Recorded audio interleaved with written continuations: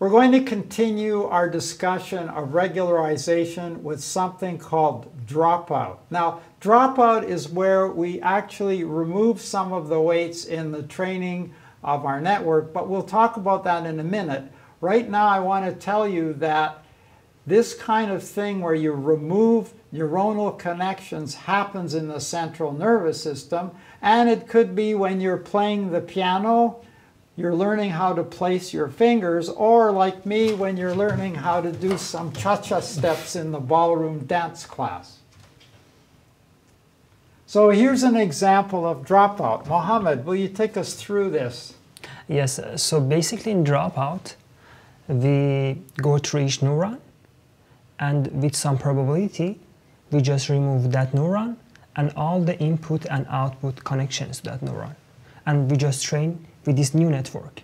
So we have much fewer neurons to train depending on the probability that we pick. Yes. And then that's a way of not overfitting, not trying to do everything, because we're training with fewer neurons. Yes. So let's see this in more detail. Yeah, and if I just want to mention 2 points quickly, we do that for each iteration, and this way we learn different paths to the solution.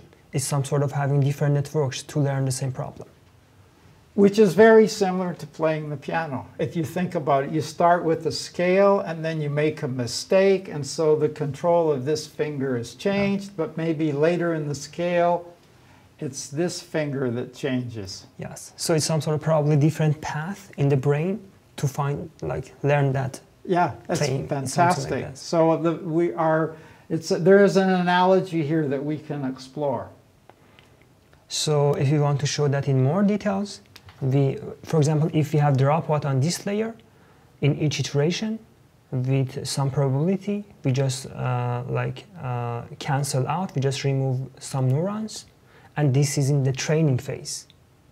In test phase, we just fire all neurons, we just activate, we just use all the neurons, and if the probability of canceling, the probability of dropout was 0.5 or some sort of p, in test, we multiply the output of the output of that layer with 1 minus p. And that would be true for any layer for which we apply the dropout to. Exactly. Yes. Not just the layer before output.